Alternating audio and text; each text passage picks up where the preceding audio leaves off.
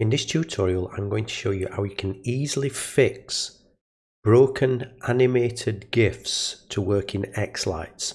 So when I'm doing a sequence, sometimes I want an animated GIF to put on a matrix or a mega tree. And there's lots of sites that you can search for where you can download them for free, or you can sometimes purchase them. But you'll get a situation where sometimes the GIF is not totally compatible with xLights. So as an example, I've got one here of a waving Santa, and I've downloaded it to my desktop. If I go to xLights and drop the image effect on and then browse to the GIF, you can see we get nothing. It's just a blank screen. So I'm using Photoshop to do this. You can use different tools, but you will have to investigate a similar way of doing this. So what I'm going to do, I'm going to open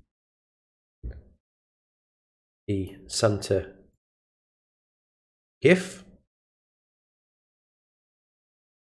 And here we are, we have the animated GIF. And if you look here, you can see all of the frames of the animation. And it's as simple as doing this. So we're going to click on Export, Save for Web Legacy. And then we go Save, and I'll call this Santa Wave New. Save.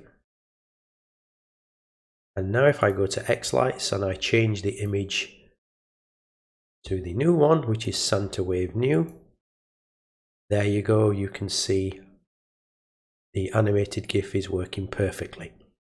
So I hope that is useful, and until next time, see you later.